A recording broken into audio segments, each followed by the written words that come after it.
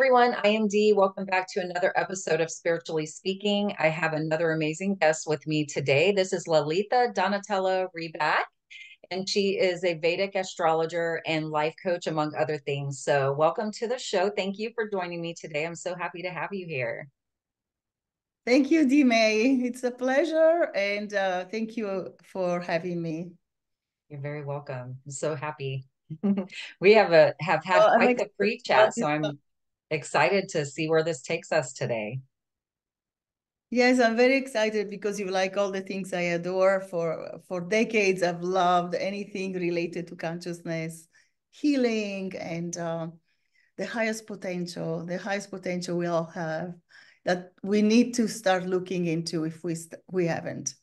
So this is the time for a great conversation, I believe, for everyone. It's a great awakening going on.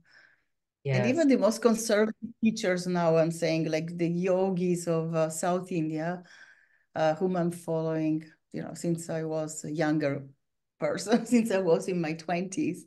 And they are amazing, the yogis, right? They have supernormal powers. And even they are saying there's a great awakening happening now. They don't talk in terms of frequencies the way we do, but they definitely say we have Satya Yuga now, which is a new cycle. It's a cycle of light. It's a cycle of truth. It's a cycle for returning to the intelligence that has created everything and the universe teeming with life and beings from all these star clusters. So that is their cosmology, and I love it so much. And I know that that can contribute to what we want to do, even as Westerners, and reaching our highest goals and our purpose, right? Yeah. What And do you think finding our about purpose and stepping into that is so important. Yeah. right? So it's That's such a number beautiful one. thing.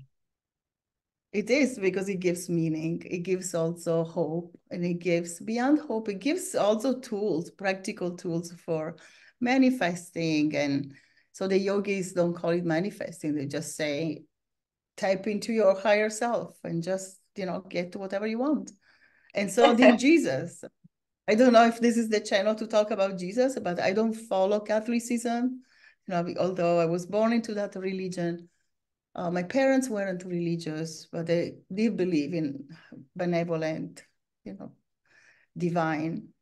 And also, but Jesus was a yogi. He was a very loving being, and he's been Yes. misinterpreted, I believe. What did he say? Ask for whatever you want, it shall be done for you. But we Right. don't talk about what do they tell us in church? I shall not want. That's terrible. It's disempowering. And that you're dust, you return to dust. No, we are fully divine, fully empowered. And Jesus told us, you can practice miracles. You can manifest what I did even better. So to Right. me, to have being like that, that is followed by what, 1 billion people? How many people follow Christianity? I don't know. So I if we don't start either. looking into the real teachings, now all of a sudden we start levitating. I believe because it's about what we believe. It's about how we perceive ourselves. I love that. That was so great. It was so great. I was raised very religious. I've stated that in previous podcasts as well. I was raised Pentecostal, which is a very, very strict religion. Yes, I So love it though, because yeah, it gives you tools to bypass the rational mind. Don't you think with the speaking in tongues, speaking yeah, a kind of what we call gibberish, right? Gibberish, um, bypasses the rational mind, which is what linear, impassibility, prone to negativity. It has the negativity bias, and we need to have so many tools because even I go into negativity and I teach, don't go into negativity and possibility thinking, don't go into scarcity thinking. But it's a constant work of vigilance. I mean, we have to be vigilant with the it is. mind. Yeah. Yes. I call it the How human do factor you, because we yes. I believe it's that piece of us that is so grounded in where we are in this 3D reality that that's the piece of us that drifts back to the old habits of living in scarcity. And, and you mentioned the teachings of Jesus and stuff like that. And I believe that from what I've seen, being raised in a Pentecostal religion where that is taught, and is that it's taught and it's freely taught, it's freely talked about, but I don't feel like it's actually believed, because Yeah, that's the problem. it's very Automatic, you mean? I don't want Ritualistic? to, I don't want to because this comes off as sounding judgmental, but it's really not. There's a lot of unhealthy behaviors, because that they're still so here that they think everything is outside of them. They don't Yes, really. I was thinking that. Yes, you're right. You're right. Yeah, Absolutely right. I was just having that mental conversation with myself today, and I thought, why is it that catechism was so insipid? I went from speaking to angels and Jesus on a daily basis since I was 5 or even right, younger. I went to catechism and I was deadly bored. And it was because it appeals to the rational mind. It's linear. They tell you that you cannot understand God because God is the ocean and you are the bucket. No, we are the ocean too. We right, are fully empowered higher beings who came from the stars. We didn't even originate here. It's just the other way around. So no wonder most people become indifferent, to religion, to say the least, if they're not traumatized, because some people are really traumatized. hmm, And I also come from a yogic background because I've been studying yogic science for like 30 years. hmm, And one day I decided to go back to church and check it out. So I was wearing like a suit. I think it was Easter. I was wearing something nice. I lived in a nice area where everybody dressed up for going to church. So I arrived and the priest said, now, what is it called? Like share your gesture of peace. I'm from Italy, so sometimes the terminology is not the same. But anyway, like exchange a gesture of peace. So I turned and there was a nice old lady, like very cute and very sweet. And so I smiled and I extended my hand and she was like this. So I was like, I have forgotten that negativity because I was coming from this yogic background where there was so much love, so much acceptance, so much sweetness, and so much idealism on how to help humanity and how to heal and how, also I'm a Reiki master, I think you are too. And so we wanted to help and heal and embrace humanity. And here we have somebody who doesn't even like to shake hands. And I right. thought, oh my goodness, I cannot deal with this much negativity anymore. So she helped me that I never went back. That was it. It was a fight with myself. And I thought, okay, this is not for me. Not anymore. That's it. Yeah, And I never went back, really. It yeah, was funny though. And so I can see how people become traumatized. They're told, you're a sinner, you'll die, you'll go back to the dirt from whence you came. And maybe you'll be saved if you deserve it, or most likely you'll go to hell. So who needs that? right. Because life can be difficult already for many people, and we don't need to hear these messages anymore. That's it. As much as and I know that I wrote it in my book. May I talk a little bit about my book because Yes, I believe please. it's relevant? Yes. So my book is launching today and tomorrow, and actually the 22nd is the official launch. So it's called Think and Receive Miracles. So I've talked also about a little bit about Jesus, but mostly about the higher beings who are here now on the earth plane. From my research and studies, I discovered that we are in this time called the Golden Age or Satya Yuga. Satya Yuga is the Sanskrit term. And there are all these higher beings who have returned. And it's in all the scriptures. Krishna said a return. Jesus said a return. In the literature of the star beings and ETs, etc., all these higher councils coming back. So it's really global. It's called Yes. global from the point of the earth plane. but it's a cosmological change, right? So now we have all this higher energy on the earth plane, and depending on what we do with it, we are either empowered or we remain stuck in things that we don't like. And maybe some people are having a wonderful life, so they don't need to hear our conversation. Like our are those who really want something more. They want more meaning and more Yes. happiness, affluence, ease, peace, joy, going to the places where they feel called to go. Like you want to go to Polynesia, why not? You should be able to go tomorrow or Right. today, right? Spontaneously. So the other thing about the book I wanted to say, so I talked about my experiences with higher beings my whole life, and it started at 5, and particularly some star groups like from Lyra. I don't remember most of it, but what I remember to me is like what I hear from other people. Oh, I've had experiences with this star group, and I've had experiences with this other star group. So it's a great conversation, I believe, that we can have now because the help is available. So that's why it's very timely for us to start talking about this, because we're cosmic beings. We're not just earth beings. And Right. we're multidimensional, right? Do you believe that too? I do. Yes. I do believe that. Yes. It's so interesting too. And I love these conversations because I am very open to these things, and I've had my own experiences with stuff like this, like we talked about previously. And some of the stories that I've, experienced, I still haven't shared. And, I Yeah. will eventually, when the time's right for those. But I know we're in a period of disclosure right now because some of the people that I follow, The current, like yes.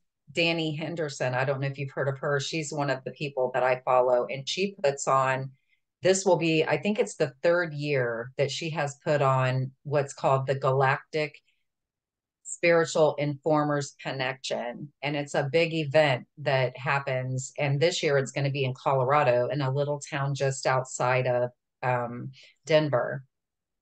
So Are you going? Are my you plan going? is to go. I haven't bought my tickets yet, but my plan is to go. So, because I really feel like I need to be there. I feel like something special is going to happen Yes. while I'm If you there. feel So, cold, by all means, you should be there. In fact, yeah. you're already there about that. Yes. We found out that time doesn't even exist, right?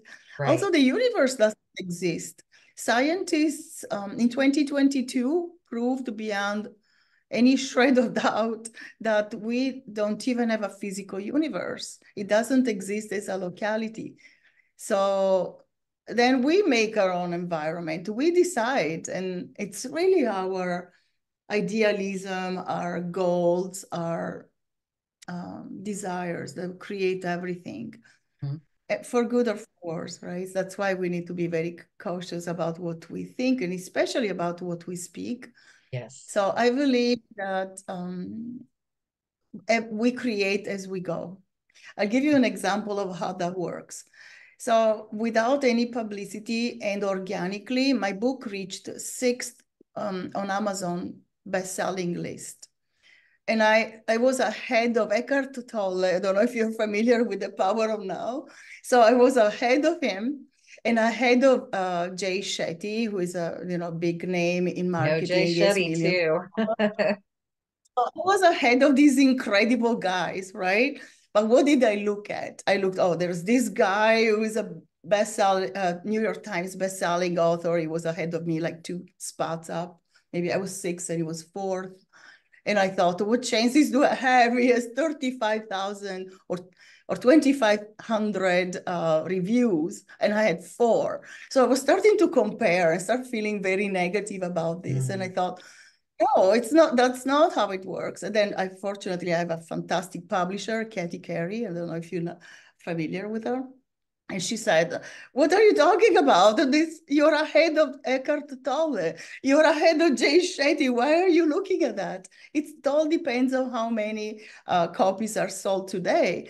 So I thought, oh my goodness, I didn't even know that. I was looking from a negativity bias Right. standpoint, right? So I'm the one, I'm a teacher. Even I need to be super careful now. I understand. It was very humbling and a great reminder how we create as we go. And then from the moment on, I thought, no, it's really in the hands of the divine. If this is a great book for everyone, it will go as high as it can go. So I don't have to Right. worry about that. And in fact, can you please tell your audience to buy it as soon, like today or tomorrow, the latest?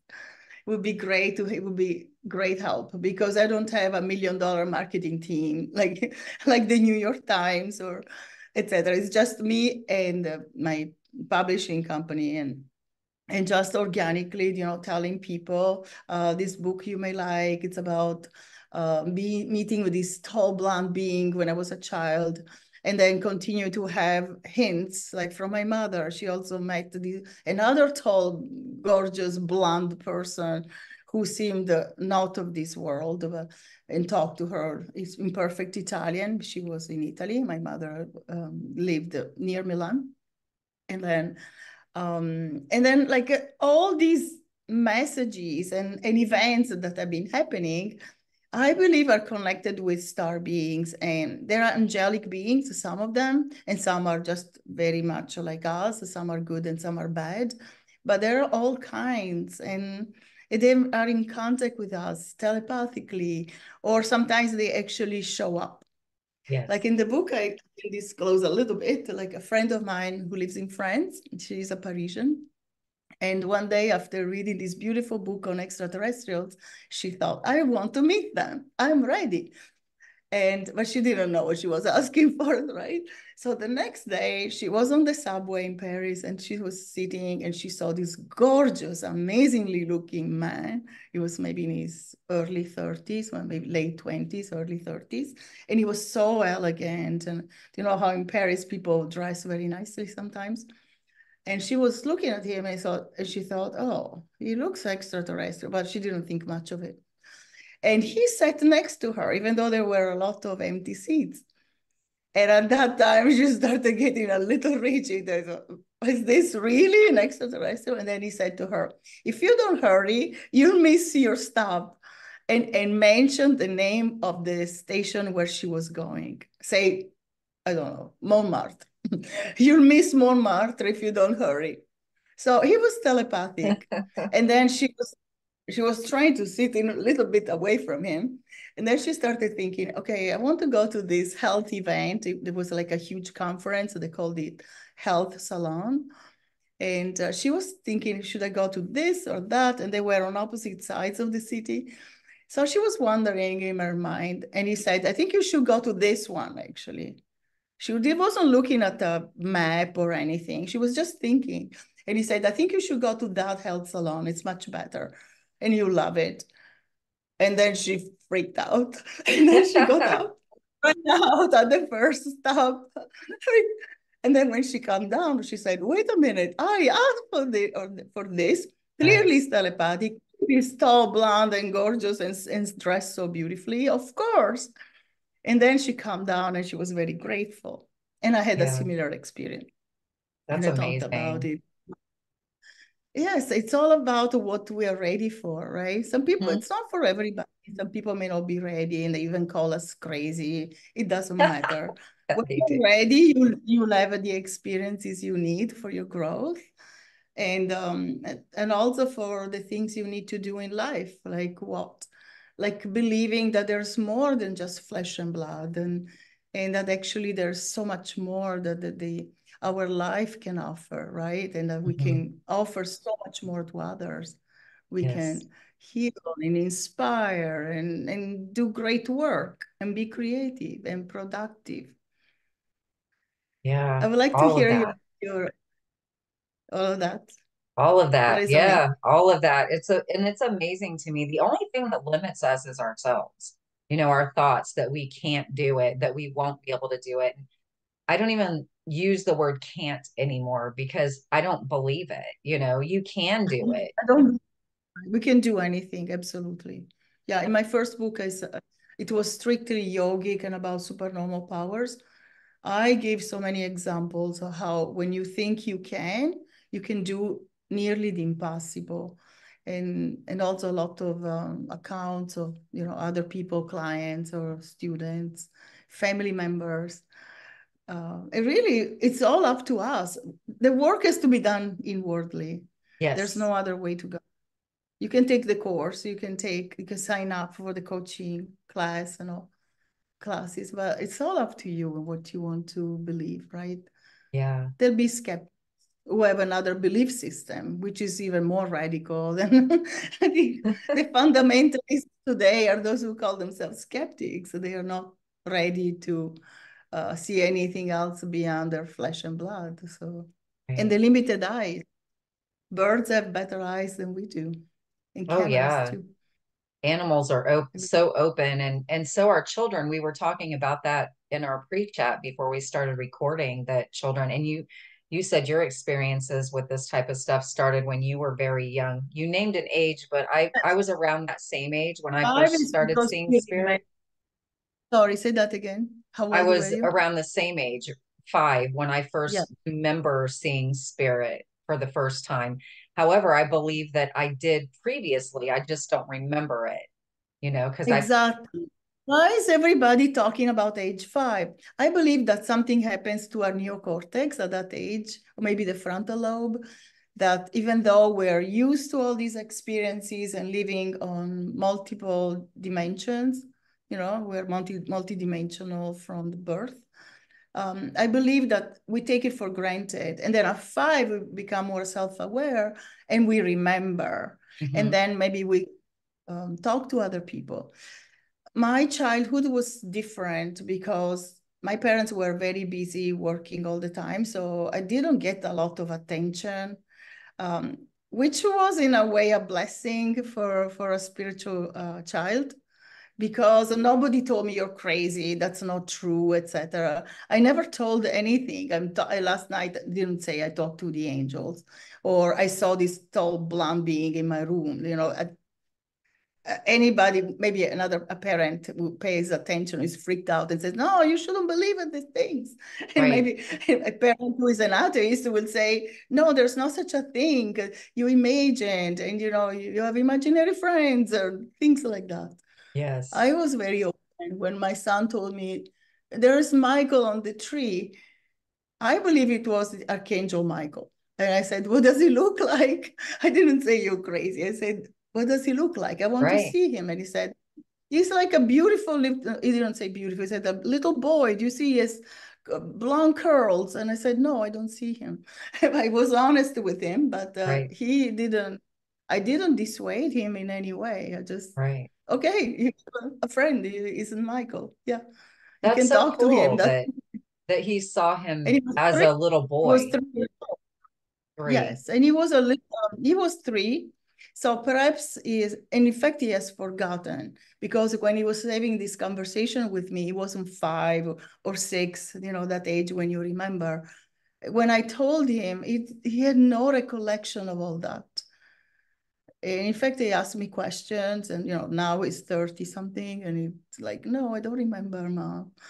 And Yeah. even maybe at 12, I tried to tell him, and he had already forgotten. And that's very sad, because these Yeah. are important experiences we have. And I believe that we should um, keep records, right? Our Yeah. families should help each other to keep records of these beautiful events that really mark the growth of an individual, Hmm. right? Because Yeah. somewhere in he just has forgotten.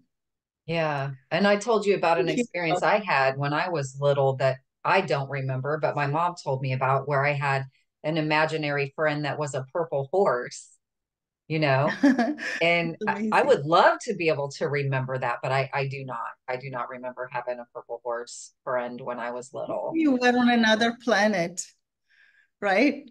Because Yeah. horses are obviously not purple on Earth, but on other planets, of course, Right. they may be all or yellow even, right? Yeah. Definitely. And you know Yeah. what's interesting? I'm a writer also, and Yeah. I was really into the movie scene for a while. I had made some friends in Indiana when I worked there, or when I lived there rather. And well, I worked there too, but at any rate, they were in the Indiana. independent film scene where they made independent movies, and I was involved in that scene for a while where I was actually in some movies, and I was thought I'm going to be a screenwriter. And so I actually wrote a screenplay where my purple horse from my childhood is one of the characters in that movie. Fantastic. Of course, it's still sitting in my computer. I haven't Oh done anything no. with it, but Oh it's no, you should. We it's need this kind of, it's fully we need written. this kind of this. Yes, please take out of your works full of light, full of inspiration. We need that. Yeah, it would be fun. If it's meant to come to be into a movie, it'll happen. I'll come across the right person that I'll talk to about it, and Definitely. it'll You're happen. And ready. When you're ready, it will happen. right, Definitely. We have exactly. seen enough darkness. I believe the entertainment industry needs an uplifting uh, job. I believe it's full of darkness, most of it. Yeah. It's very hard for me to find something inspirational. That's why most of the time I just watch either something to do with the Ramayana, the Bhagavad Gita, all these higher, this where cosmology is way more inspiring than what we have. Like your flesh and blood came out of nothing from a monkey, and then and we all started this 6,000 years ago. It's kind of boring and untrue, but in my Yeah. beliefs and Yeah, my no, I research. agree with you. I was actually just listening to Greg Braden. I don't know if you know who he is. Yes, of course, I know a And great bread, and yeah, and he's I was just awesome. He's listening. Let me stars. see what the name of this is real quick. It's called the the controversial genome chromosome Oh, TBR2. yes, yes. And he's actually talking Yes, about how it's very scientific, and he goes into doesn't all of match it, but it's anything. absolutely fascinating. Doesn't match. It doesn't match hominids. It doesn't match monkeys or gorillas. It doesn't match anything. We Yeah. just appeared like, and so that's very much like what the yogi said, Hmm. right? We came from other planes of existence, and also like I really believe in what people remember and or they can intuit because they have these faculties and they're superior, I believe, to the linear mind, Yes. that's from A and ends at Z. And for example, I love the story of this Swami in Kauai, in Hawaii. He was a Hindu Swami, a Westerner originally, but he spent his whole life in meditation. And he was channeling this being from the Pleiades star cluster, Muruga, who is a Hindu god. But God is a higher cosmic being, right? In his light. But I believe he also had a three-dimensional body because that's what we say in Vedic astrology. We talk about the planets as beings who also have a body.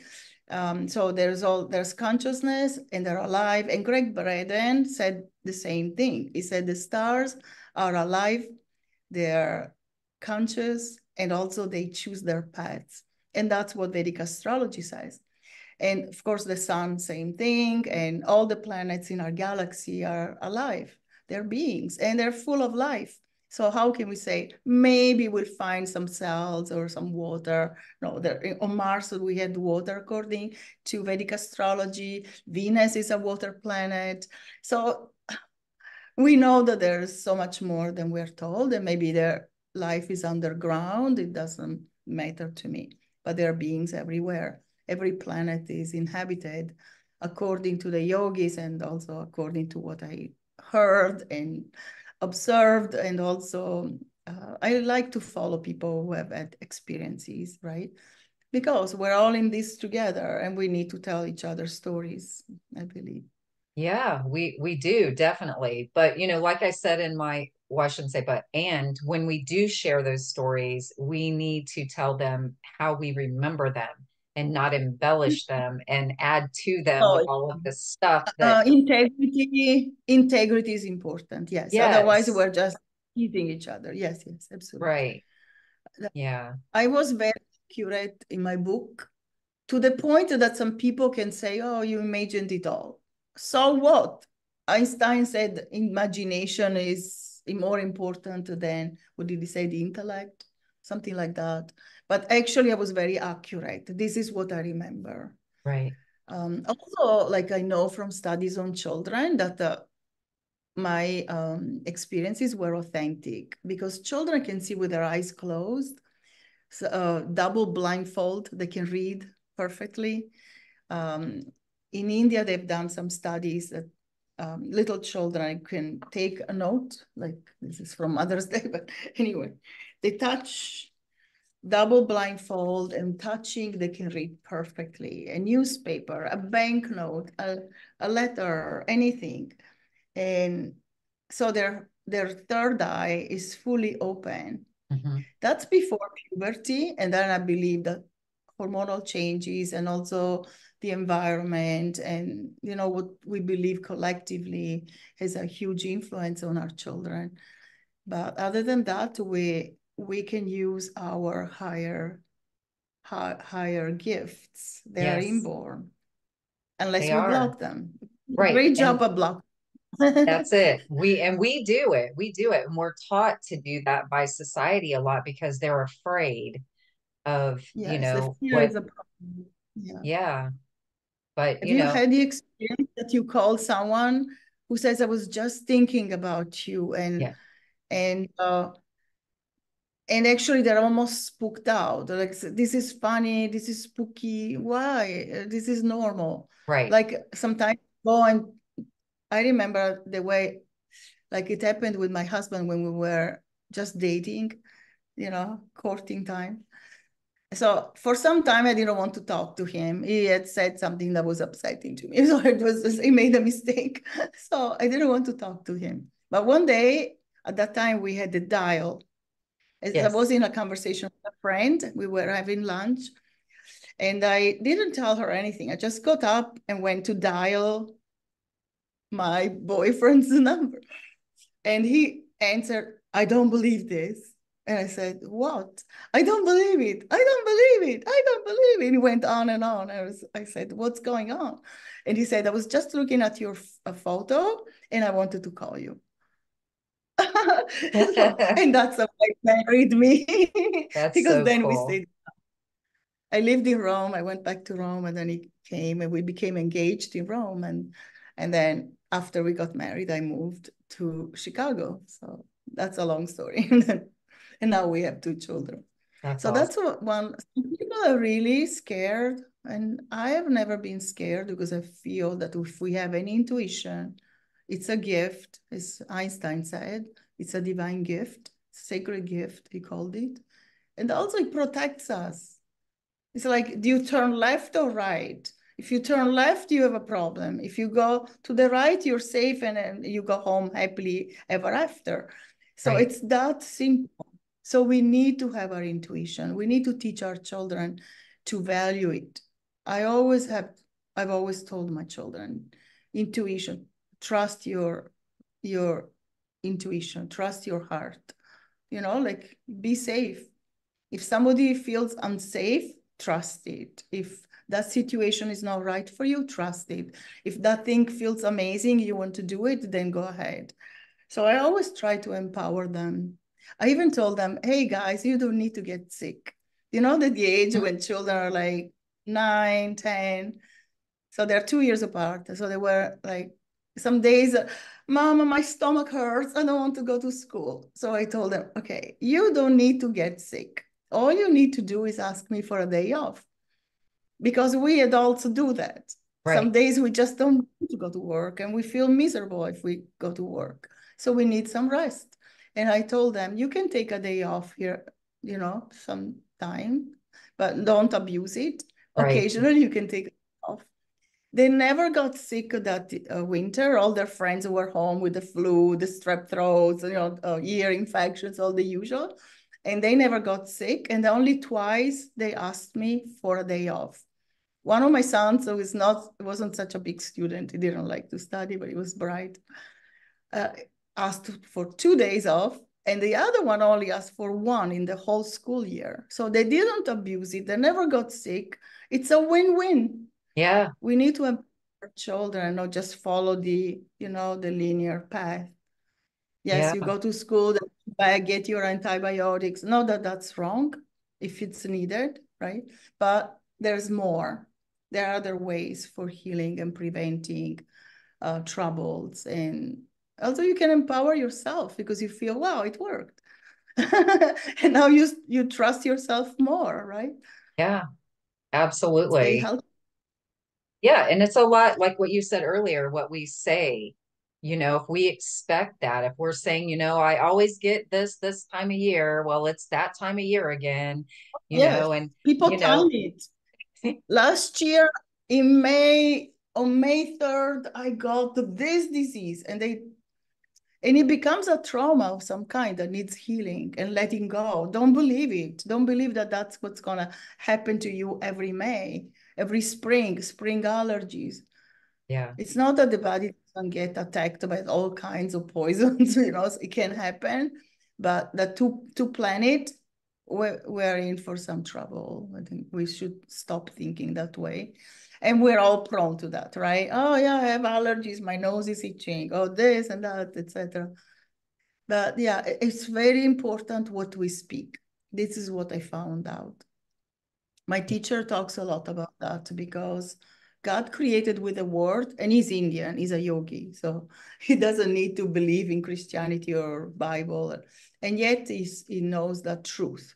What do the hmm yogis do? They extract the highest wisdom, and they don't make it dogmatic. They don't make it a doctrine.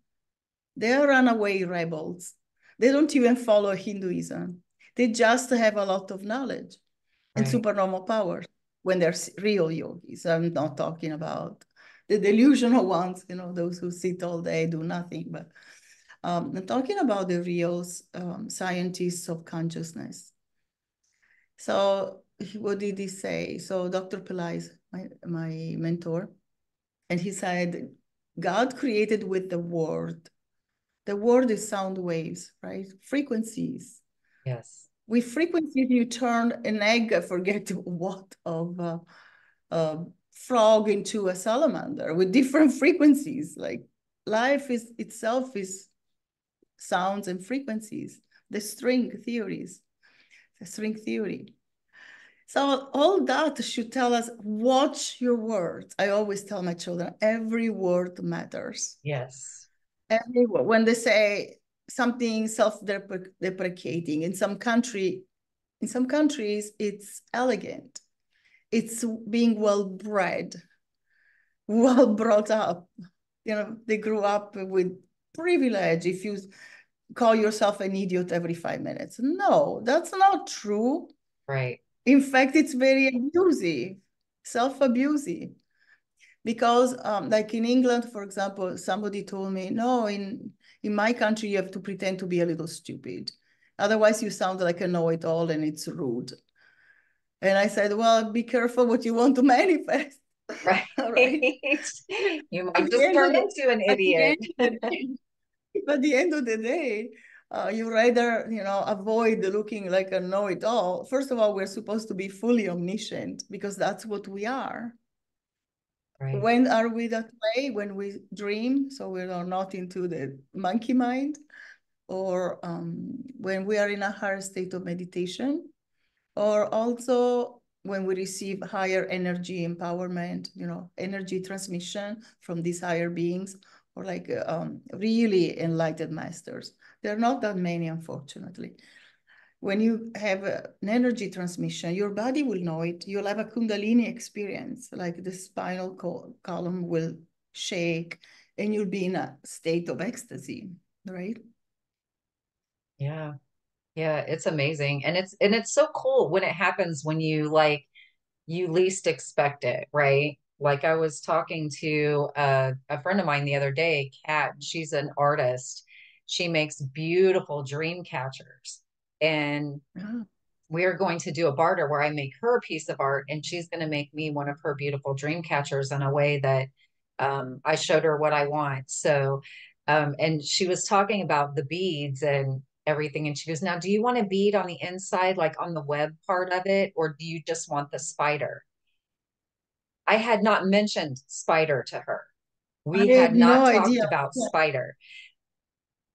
That morning when I was listening to a lady that on YouTube that I like to listen to who does tarot readings, she did an impromptu bonus collective reading, not even for a certain sign, but she goes, oh, she drew this card and she said it's spider energy. Ah. And and she said, and then Oh, she goes into this explanation about how spider energy is creative energy. And when a spider doesn't like where its web is, it will take it down and rebuild it somewhere else. Or if it's tattered, it'll tear it down and it'll rebuild it. It's that creation energy, that creation energy. that's one thing. Okay, And I didn't know that. and she Yeah, mentioned that spider, and it was, and I started laughing. I said, that's so funny. I said, that's amazing. Psychic. and I told her that story about what the lady's name is Julie Poole, who did that reading. And I love listening to her. She's a British lady. She's just beautiful. And I told her that story about I was listening to that morning. And I said, that is so amazing. Like, I love it. I'm never surprised by spirit, but I'm always amazed. It's just so incredible to me how it happens, you know? And, and I told her, I said, here's what I want you to do. I said, while you're making my dream catcher, what I want you to do is listen to your soul. Oh, That's what I want you to put in there, whatever your soul tells you to do. So I am so you excited when follow your she's, intuition, right? pardon me. Like you told her, follow your soul, your intuition, your Yes, higher family, your higher gifts. yes, Yes, yes. We should honor each other's gifts. That's number one. yeah, But we also have to choose our community because you cannot have the same conversation with everybody. right. Right? Yeah, you can't. And you don't have to feel like you have to. That's the And thing, there's you no know. need to. There's no I, need to, exactly. Yeah, I remember years ago when I was talking to a friend of mine, she felt like she was being inauthentic if she didn't tell everyone her beliefs. And I Oh, said, "You're not being inauthentic. You're not a waste of not believing time. that. You're not saying you don't believe that. You're just not talking about it. You have to pick your audience sometimes with the words you say." Oh, yes. I got in trouble. I wrote about it in my other book, Bliss Lab.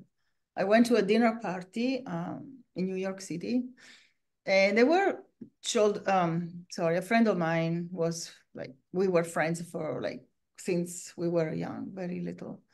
And still, she was a skeptic, like really doesn't believe in God, doesn't believe in anything.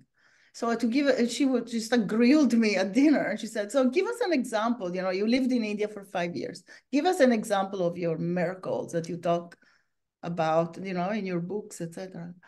And I said, well, for to give you a practical example, I said, I had a terrible cough when I was in India. And I went to my guru and I said, Babaji, I have this terrible cough. And he just looked at me and my cough disappeared. For 6 months, I didn't cough. And then goes, what happened? The dark forces got involved because you're not supposed to have these conversations and become vulnerable with people look at you like this. Um, so I felt very intimidated, very stressed out. So I took a piece of cracker from my little plate and I just took a little piece and I started coughing, you know, because you know how dry crackers can Yes. do that. Everybody started laughing, like 20 people laughing at you. And all of a sudden you're like completely deflated, completely defeated and feel, oh my God, why did I say that? And of course, so that was an awkward moment to say the least. And then I realized, no, you're not supposed to have these conversations. Plus, like even your own gifts. Like the yogis say, if you have a power, you have to hide it. What are they implying? That most of the time, we become vulnerable with our own people.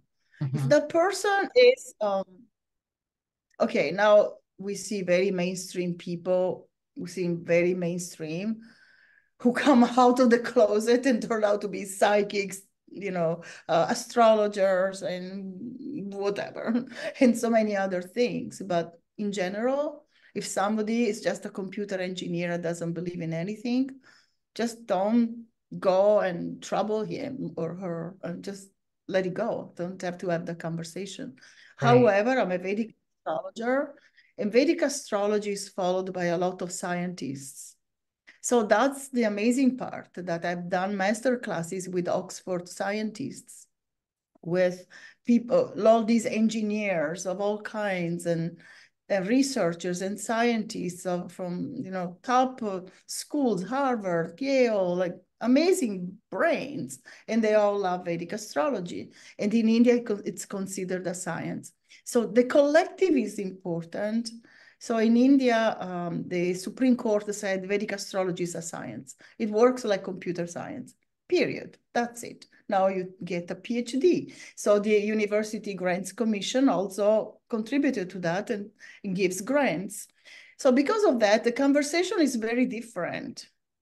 Like in the US, sometimes people say to me, well, not everybody believes in astrology. It's not a belief system unless if you look into it, like everything else, if you study it, if you look into it, you may find something.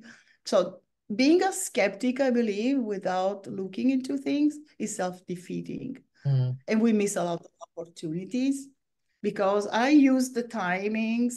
For example, when we first started talking on the computer, I was late and I was so embarrassed. And then I realized, oh my goodness, actually it's better because it was the time of what we call of Rahu. It's a lunar node that is very inauspicious, and starting things at that time is better not doing them at all because it will backfire or will be useless basically. And we started at 9:15 actually with a podcast. And now I know it was done in an auspicious time because earlier it would have been bad. Like it's that precise. So it's like choosing a frequency or the weather. Mm-hmm. So you see, it's okay. Now you can go hiking and you love it, and maybe you go swimming in the river. You'll have a great time. But if it's thundering and the sky's all black and it's chilly, why do you want to go swimming? Right. It's simple as that. And Greg Braden also explains that as a scientist, he explains it very well. Yeah. That's why I love these higher sciences. They got lost, forgotten. We became very skeptical, very manipulated also, Mm. because I was an intellectual too, like don't think I was just all crystals and higher frequencies. I was studying literature, Yeah. and most of literature that we study in Europe is very dark. I also studied philosophy since a young age, like at 11, I started to study philosophy. That's how it's done in our high school when it's for humanities. So like it was negative. Yeah. People were talking about the problem of God, the problem of metaphysics, and they never agreed with each other. I got very depressed because I thought nobody knows anything. And then why do I have to study this? And I got depressed from literature because the people who wrote had their own vices. They Mm. had they were alcoholics and they had strange sexual habits. For me, as a teenager, I wasn't ready to even want to know, I didn't care. So Right. everything, so we learn so many things that don't help us in life. So I don't know if that's coincidental, it happens like that by chance, or if it's done on purpose to steal some of our consciousness and powers. So we need Yeah. to be. I think it's a really interesting thing to think about because, like I had the conversation with someone, it may have been Jill. I'm not sure, but at any rate, how in the old series Charmed, there was a movie about three witches, and there's this force behind the scenes. It's almost like the spirits come in Mhm. and they create havoc, like they whisper in your ear and they tell you, like to be mad at the person you're talking to. And then all of a sudden there's this scene where they go around doing that. And then all of a sudden everybody's fighting with each other. Cars are crashing and people are arguing in the street. And because these entities, and that's what they draw their power from, is the anger and the hate that they And the create fear. between Yes, people, yes. and the fear. Yeah, absolutely. So it is a Yes, so very they want interesting thing to think us to about. be fighting, and they want us heartbroken. They want those relationships to end bitterly. And yeah, so there is a lot of manipulation, there's no doubt. That's why Yeah. we need to be super vigilant. And the yogis talk in terms of dark forces. What are dark forces? Forces that have not evolved. And also it's part of the divine design, which I believe. The interaction of good and bad helps our evolution, but it's very painful and you have to protect yourself. Mm-hmm. And that's why there are scientific guidelines we have in Vedic astrology. Okay, don't use these days. These times are inauspicious. Don't start anything. It won't work. I have tested it. There's one lunar phase called the ninth moon, and it's ruled by an archetype called Yama, is the god of death. But it's also like a being of righteousness, because what is death? The way we perceive it. It's the equalizer. Everybody is, to leave the body. Even Jesus said, this corruption will not inherit the kingdom. Our soul has every power and is eternal, but Right. this, not so much. So there's this archetype called Yama. And when you start something during the ninth moon, it will die. What does that mean? That it won't work. You have to redo it. So, and I've tested it sometimes, like for a podcast. Somebody said, I have this spot. Would you like to do it? And I said, it's the ninth moon. Okay, I'll do it. Crazy stuff happened. Like I did a podcast in Italy, a beautiful channel. It's very popular. So I did this podcast and there were no live viewers. There were maybe 5 people. And that's very unusual because it's a very popular channel. And then we found out that this big shot, like a big name, say like Eckhart Tolle, somebody like that, the equivalent in Italy, was doing his live at the same time, and they all went there. And when Right. they reposted it, because it had not been advertised, basically I had the lowest views that that channel has ever had. Or similarly, the eclipses. We are gaslighting so much in the West because people like to say cool things about eclipses. No, it's not bad. No, we can meditate, we can hold hands. No, we can't. It's literally very self-destructive. Number one, there are radiations from the sun and the moon during the eclipse, because the eclipse always happens when the sun and the moon are together. So it's a solar eclipse. So it's a new moon, right? So the sun and the moon are interacting and creating terrible radiations, which are dangerous for the body. In fact, in India, in the Vedic circles, children are not allowed to go outside during a solar eclipse, and also pregnant women and elderly, because it's very harmful. And also the level of consciousness we're taking in all this darkness, which is used by dark forces to mess with humanity and to cause problems. And some people who don't like God, I don't want to talk about it, but they have a different religion, they use the eclipses to do harmful things, to benefit themselves and hurt. So there's really something into this. And so why start something during an eclipse? Also, the lunar eclipses are on the full moon. So they're not as dangerous still. It's radiations. It doesn't upset the digestion as much. It's not as harmful physically, and it's not as harmful at the level of consciousness, but it's still an eclipse.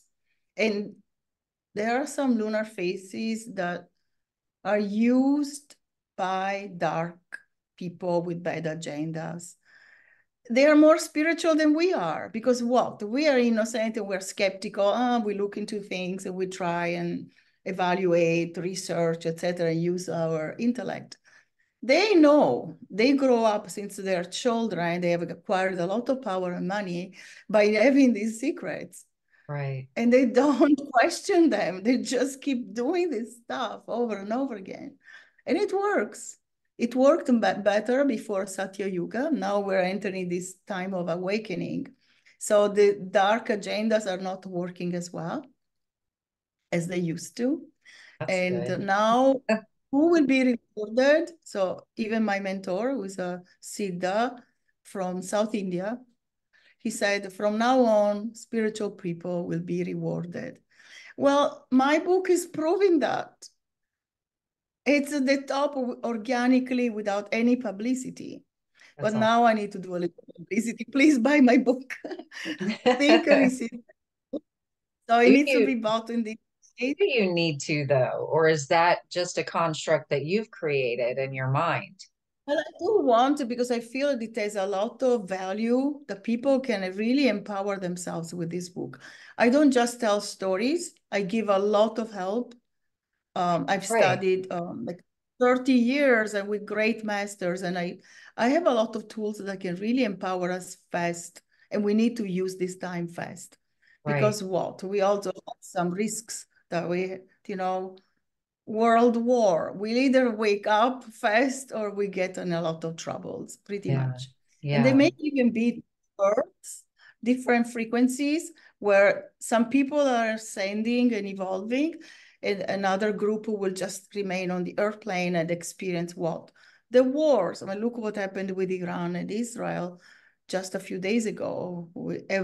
Every other day we risk a world war, because now all these alliances are coming out. That so we need to make really some choices really fast. So it's not for just for my ego. Yeah, of course I'm pleased if my book gets number sure. one, Sure, but it it's always also feels like good.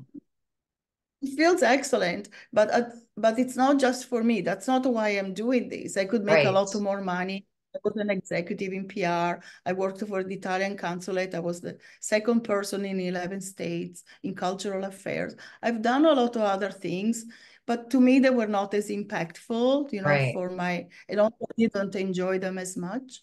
So I've tried other things, but I know what works. I have Yeah. tested it. Thousands of times. So yeah, I'm saying that this book can really be positive to show us that we're really cosmic beings with a lot of power, and that we need to use these tools that are available and also connect with higher beings. They really want to help us. They do. And we Even have just to ask, right? Do you agree that we have to ask them for we their need help? to ask, we need to ask, because free will is Right. a universal law. It Yes. exists in every galaxy, and that's also what the yogis say. So we need to ask, and we need to open up also. And there are scientific ways to connect with higher beings.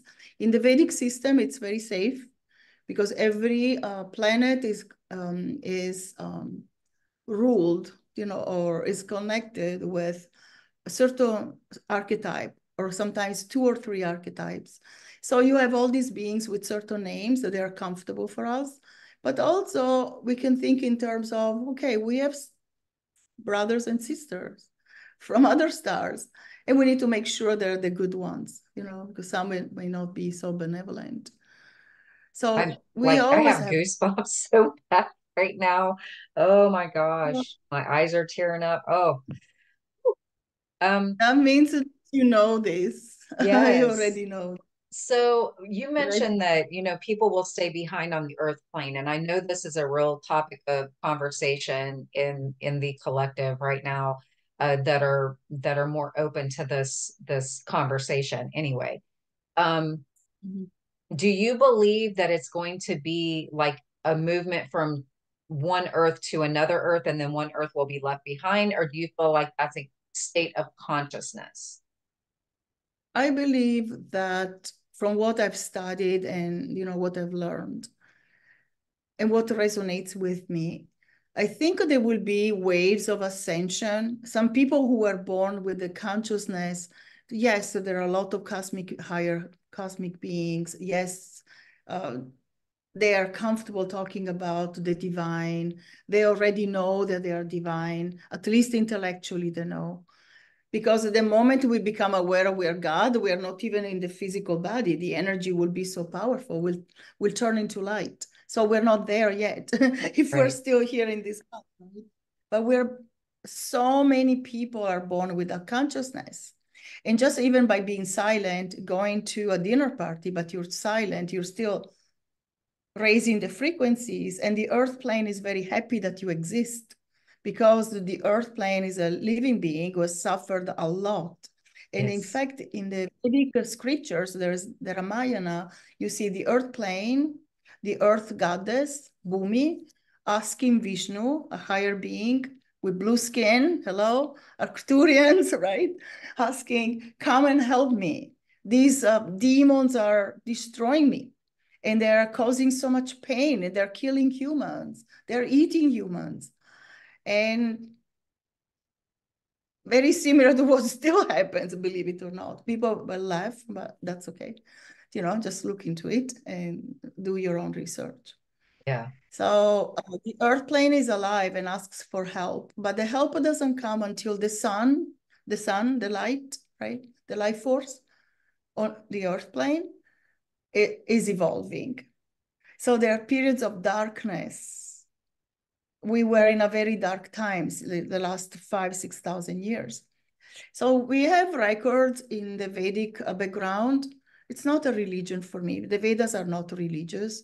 Hinduism is, but that's man-made, Right. like Christianity. Jesus didn't create Christianity, and Buddha didn't create Buddhism. Right. So the Vedas say what? That there are cycles. Everything is cyclical. So the sun brings all this light during Satya Yuga and enters a part of the galaxy where the consciousness is raised. So even if you've never thought about the divine, you will perceive yourself differently. So I believe to a certain extent, everyone is ascending to a higher consciousness. However, those who are ready, who have meditated for hundreds of years or thousands of years, you know, summarizing all you've done, I don't know, people, we have all come here or on other planets at least, maybe even a million times, millions of lives of all kinds. So we have experienced a lot. And some of us are ready. And I personally am interested in that path called the light body. Maybe people, but I believe that we're not flesh and blood. And I keep saying, I don't want to come back on the earth plane. I just am ready for something else. Yes. Being there, Me too. and even the best things I've done on earth were very fulfilling. Being a mom, incredibly fulfilling. The yogic path, magnificent. I recommend it. But it's not for me anymore. Please don't make me come back and do it again. I'll do my work. I'm willing to do my work. I'm enjoying it. I love helping others, you know, my students, even my family when they want to hear. My children have gone 180 degrees from, you know, laughing to, there's something to that. Yeah. There, yeah, it's That's great. amazing. It's so good. But yeah, I agree with you. I'm not coming back here again. I've already decided. I'm done. I've had enough lifetimes on this planet. I'm ready to We move did to done something our different. work. Exactly. But I'd like to hear a few words about your childhood experience. I did watch you in a video with Jill, but I'd like to hear from your voice, yeah, how that was. Do you feel like it? Sure, Just I a can. few. Yeah, I can share Yeah. it again. It was, and you're speaking of my experience with the universal beings or extraterrestrials, as they're Yes, commonly yes, known. I just exactly. picked that other term for Exactly. them because I like it better. But any rate, I was probably about somewhere between 7 and 8 years old. I don't remember exactly. And we lived in an upstairs apartment on the end in on MacDill Air Force Base here in Tampa, Florida.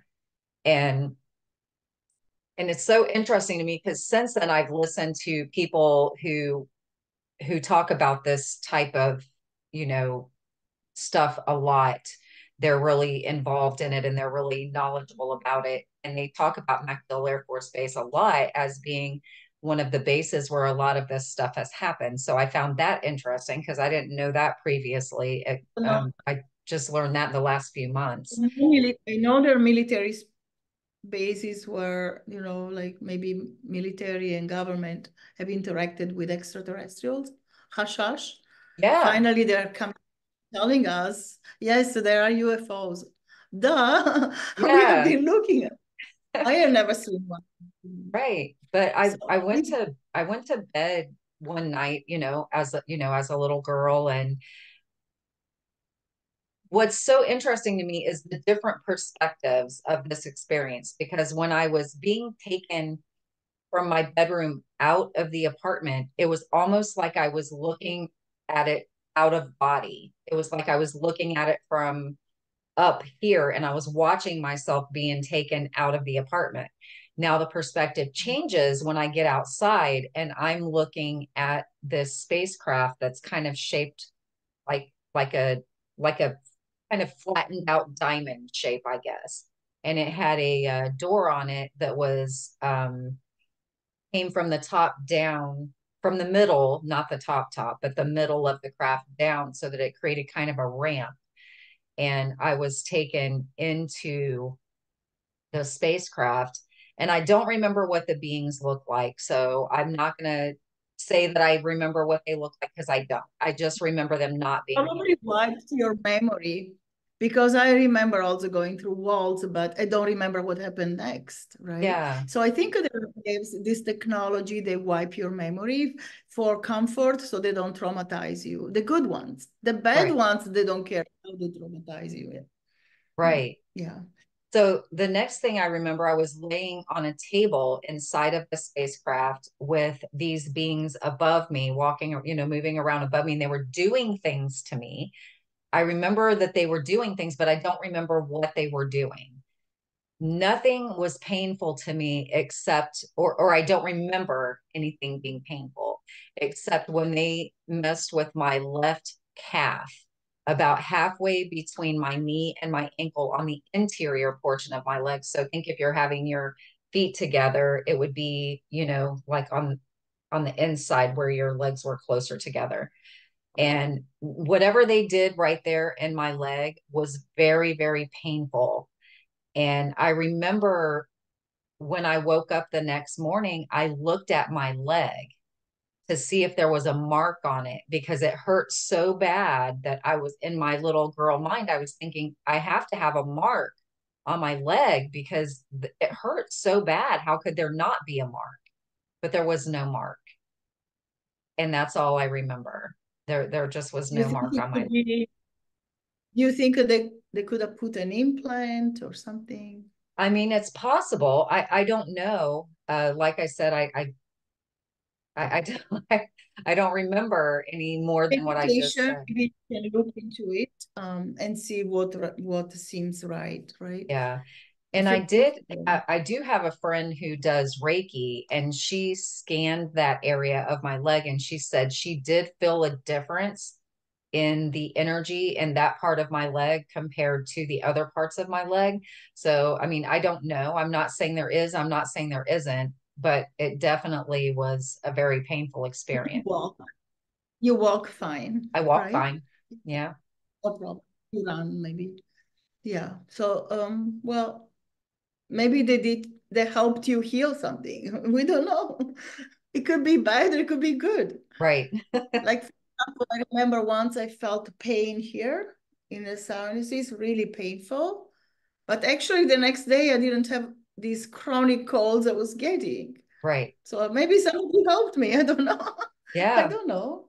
Yeah. We're And not I've had supposed to. experiences like that too, not any kind of spacecraft involvement or anything, but I have had pains like that too, where it's like, oh my gosh, that hurts so bad. And then later on it's like, oh my gosh, I feel better now, like in a joint or Yeah. something like that. You know, it's very bizarre. Yes. So I'm lucky because I've never been prone to nightmares. So I believe I've not had anything too traumatic, you know, with these beings, whatever they were doing. But there was a time I lived by the river, not too many years ago, maybe 15 years ago. We're probably late, right? Probably, are we You're late? fine. Do we have Yeah, any go ahead. time? No, you're fine. Go ahead. So I lived by this river, and at night it was a sound light show constantly. Like I would go to, at that time I lived in India, so I would come back maybe for a few months and then go back. So I believe when you study and go to all these vortexes where the energy is very high, for some reason you become more sensitive and intuitive, especially if you have always been, right? So your senses are enhanced. Also, yoga makes you very intuitive, and we have neurons all over the body, of course, but we become more self-aware, and everything becomes more sensitive. So I would notice that I would wake up in the middle of the night and there was so much light in the room. And then like a minute later, I would hear all these military planes. So Mm, what I learned from watching videos on YouTube, like nothing special, or on Gaia TV, the people who have had all these experiences, they say that first they get in touch with these higher beings, Andromedans, Arcturians, Pleiadians, all kinds of groups. And then the militaries come to chase these spaceships, probably. So I felt that I was having experiences. I was super psychic at that time. Literally, I knew things ahead of time. I would have visions. I would tell people, look, this is going to happen. You did this yesterday. It was all true. Some people were spooked out. Some people loved it. They were like, oh, tell me more. And they yeah. wanted to use me as a psychic. And I said, no, I'm not a psychic. I prefer astrology. But anyway, I believe that when you're in touch with higher cosmic beings, you become more intuitive. And all this military, and I was so upset with these military planes because they would wake me up in the middle of the night because I didn't remember anything else. I could just, why do they fly on my roof every night? That was my question. We are in a residential area where there were houses, and why do they do that? So I never understood. And then now that I know a little more about these things, I thought, oh, wow, they were just chasing these spaceships. Because the light, sometimes I would hear like a sibilant, you know, a sibilant sound, like this very soft like that. And then a minute or two later, all these planes, like these sounds of, I live not too far from this military academy. And there are so many sometimes planes. Like I can tell the difference between, you know, airliners. And also there were no airliners on the Hudson River. So I know there were military planes. So I realized, oh, something is happening. And one morning I woke up and I said to myself, I am Pleiadian. And I thought, what? Why am I saying that? What does that mean? What does it mean, Pleiadian? I had to do a search. I was that innocent. I knew nothing about these things. And then after doing some search, oh, there's a Pleiades star cluster. Then years later, my mentor started to talk about the Pleiadians who came to the Earth plane and they settled in Tamil Nadu, the south of India. And then I started to do more research, and there, you know, the higher beings. And from there, I was curious. And Yeah. then I remember, oh yeah, I did have experience with this tall blonde guy when I was, you know, I saw him. He looked like you know Michelangelo, all the muscles, Mhm. you know, like what do males? Oh my goodness, my gardeners are. Anyway, so you know, like Michelangelo male statues, like Mhm. all the muscles. I thought it was just like a Michelangelo, but he was dressed and he was wearing like a scuba diving suit made of golden beige. And he was very handsome. He looked like an angel. He had curls and blonde, very, very blonde. And then he was in my room, and then I freaked out. And I believe they wipe us so we don't get scared. That's it. But that time I remember. That's so cool. That's so cool. I've seen spirit since I was a little girl. So I think if somebody showed up in my room, I would just think that, like it would just be, hi. No, but I did, I wasn't aware of spirits. I felt energy. I could read the thoughts of other people. I thought it was normal. When I Yeah. asked my friends, I said, "What are you talking about?" No, I don't. And I was surprised. But a lot of children have experiences that other children don't have, Yeah. right? Uri Geller, you know Uri Geller? You've heard about Uri Geller. I don't think He so. was, he was a psychic who's also worked with like like a CIA, all those three-letter agencies, because he's very psychic and did remote viewing for them. Yeah. And he said when he was 5, he was in the garden playing, and there was a orb of light, and a beam from this orb of light went and hit him right here on the third eye. Can you hear? They're I doing the heard garden. a little bit of something, not too much. Yeah, it wasn't planned. They were supposed to come tomorrow. All right. So it was it, and from that moment on, the metal would melt in his hands, and he knew things, and so I think that sometimes we are awakened by Yeah. higher beings, want us to Yeah. do some work and change the narrative, and maybe it's controversial for some, but for most people, it's okay and Yeah. interesting. It is interesting. I find it fascinating. I love these conversations because I've had so many experiences of my own that it's really cool to sit down and talk to people who have experiences also. And, it's a normal conversation to them, instead of it being something so far out there. But, because I Yeah. actually it's so interesting you mentioned an orb because I just saw an orb for the first time in a while I was sitting at the table the other day, and Oh, it in you, your you got house? someone Your coming. house? Yes, it floated across the room in Oh, front of me like that, and it was right, right. probably about the size Oh of my a. God. So, well, is there anything else you'd like to share with us today before we close out? Uh, so again, the launch is on May 22nd. So why do I want the spiritual community to help? Because we have authors of other topics that have $1 million marketing teams Sure. behind. I personally don't. So other people, I'm willing to help the spiritual community. I've always felt that we need to help each other because we're not spending millions of dollars for our marketing and book tours. So why not, right? To Right. exchange. Buy your books. Tell Absolutely. me what the titles. I'll be happy to contribute. Yeah. And Um, also, I love to read. I'm actually writing a book right now, but it's not finished yet. I only have the first two chapters written, so but I'll So, talk more about that and as I get more finished, and I have some other things in the works right now too that I'm not talking about because I feel, excuse me, I feel like energetically those things need to be kept a little quiet right now, but I have some really cool things that I feel like are happening. Well, I know so they're when you're, happening. Yeah, so those will come out I soon. believe, I believe that you will be starting to do more work, like work on your movie and also your new book. We need this, and we need the more spiritual people to have courage. And we're so self-conscious sometimes because we're gentler, pure people, I believe. Yeah, We're not pumped up by some, I don't know, big corporations.